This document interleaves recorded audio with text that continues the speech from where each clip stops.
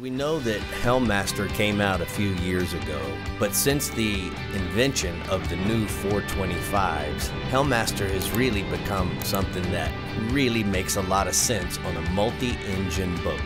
The reason why is because the 425s have fly-by-wire steering. The steering is integrated into the motors themselves, and what this allows you to do is have all the features of set point, which HELM Master now has taken it to the fishing levels. So the first one that I want to talk about is certainly fish point.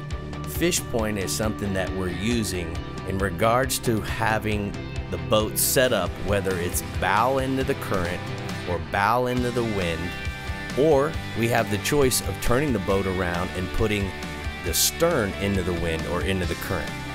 Most of the time, this decision is considered based on exactly how you want your lines to be affected in the fishing situation. So if you're pulling up to a buoy, you might want to use fish point because you want to fish off of the bow of the boat. The other thing that works real well is if you're fishing over a wreck, you can simply put stern into the current and wind, and what it does is now it keeps the lines from going into the back area of the boat where you potentially could be in harm's way of the propellers as they're keeping the boat in the most perfect position.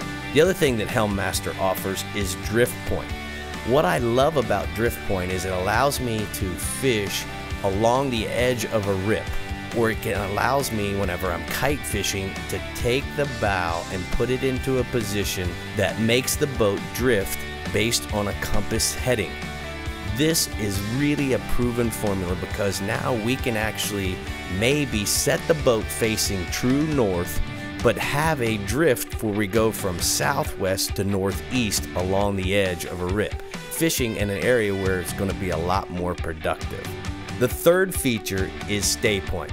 And what stay point simply does is it allows you to stop your boat and hold it into a position while you're waiting for a bridge to open, or possibly wait for a dock to open up before you put your boat on the trailer. I don't need a crew of people to help me dock my boat because stay point gives me the independence to have the boat ready when my position at the dock opens up. Now, for you guys that have HELM Master, we have the ability now to have an upgrade kit.